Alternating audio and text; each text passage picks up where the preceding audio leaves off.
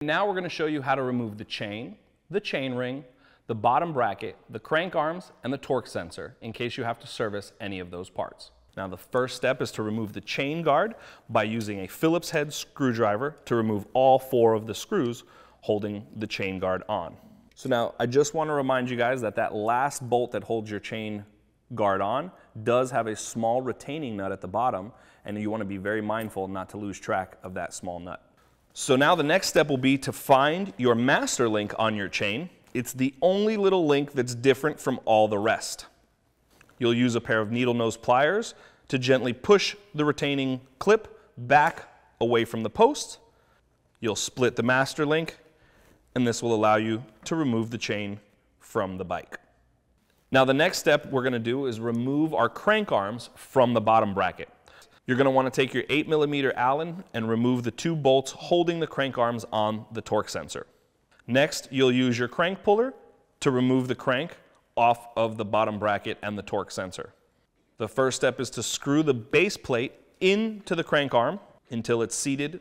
Once the tool is seated completely into the crank arm, you'll use your crank puller to remove your crank arm from the bottom bracket.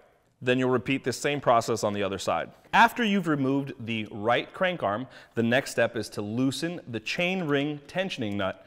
Now the thing you want to remember, it is reverse threads. So it's not righty-tighty, lefty-loosey. It's going to be right to loosen, left to tighten.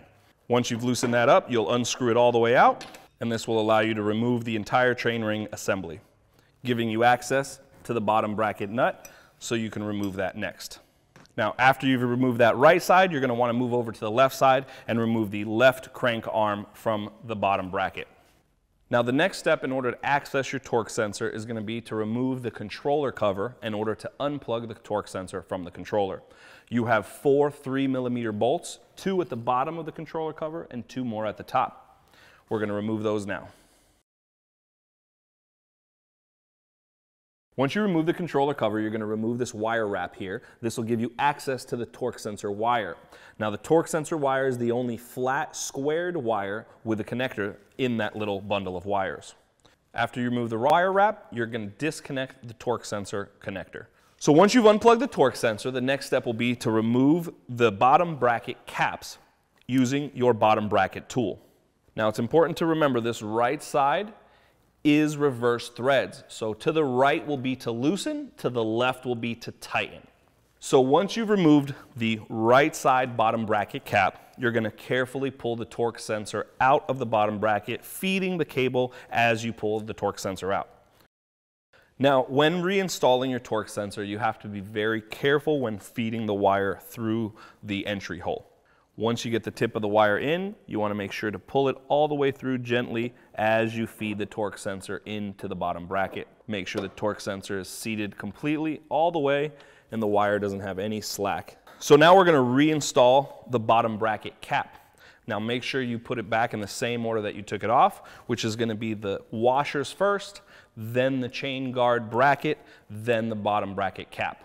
So once you have it all stacked up correctly, you're going to reinstall the right side bottom bracket cap. Now remember, when you're installing the right-handed cap, it is reverse threads, so you're going to go right to loosen and you're going to spin it left to tighten. Now the next step is to reinstall the crank arms onto the bottom bracket and the torque sensor. The right side will have a little R on the inside of the crank arm and the left side will have a small L. You want to install the left crank arm first. This will give you leverage when you're installing the chain ring.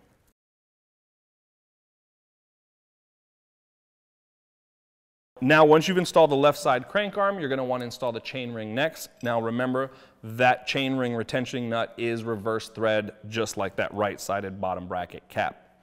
Once you've installed that chain ring assembly, you're going to spin it to the left in order to tighten it back up.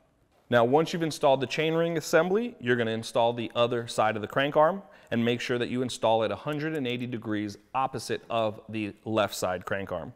After you've installed the torque sensor and the crank arms, you're going to reconnect the torque sensor to the controller, re-wrap the wiring, and then after wrapping the wire, you're going to reinstall the 4 controller cover bolts using your 3mm Allen. So now once you've installed both your crank arms, we're going to install the chain back onto your Brat. The first thing you're going to want to do is route the chain through the swing arm all the way around the front chainring. Making sure that your chain tensioner is in the correct orientation on the chain. Then you will put the chain back together, reassembling the master link using a pair of needle nose pliers to snap the retaining ring back in place.